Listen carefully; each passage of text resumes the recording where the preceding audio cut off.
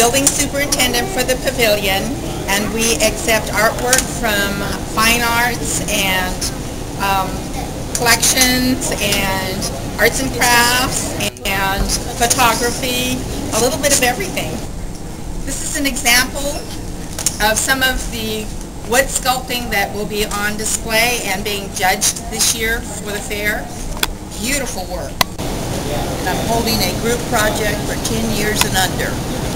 We have over about 300 entries in the junior division. That's not counting your daycare schools, preschools and daycare. One daycare yesterday had over 270 some entries. That's just one daycare. We have clothing textiles. We do senior home art baking. We also do canned goods. We have a variety of things that we do.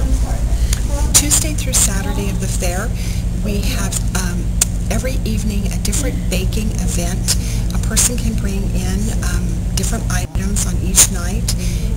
They can call the fair to ask for information on what our different baking items are, and it gets them into the fair. It's your entry into the fair. And then we have judging. For an example, on Tuesday night is Chocolate Passion, so you bring anything with chocolate and it's judged. We have different sponsors that give gift cards and gifts for the winners.